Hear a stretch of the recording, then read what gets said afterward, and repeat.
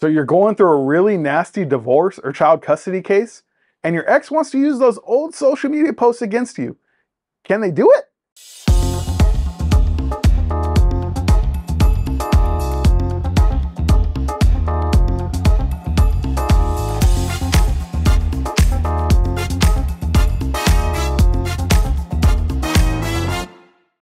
I'm attorney Vincent Hughes, and for some reason I've been getting this question a lot lately. I have a lot of potential new clients or clients that are going through a very contentious divorce or child custody case, and their ex wants to use their old social media post against them. And the question is always, can they do it?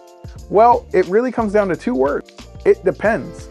It depends on the reason that they are trying to use those posts and what those posts actually say.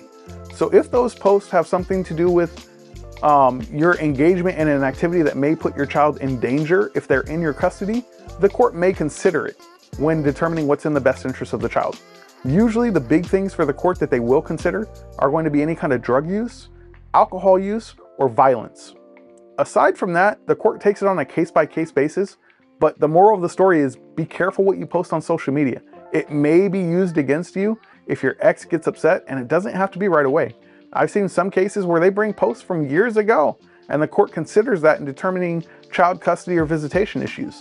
So make sure you're careful with what you post on social media.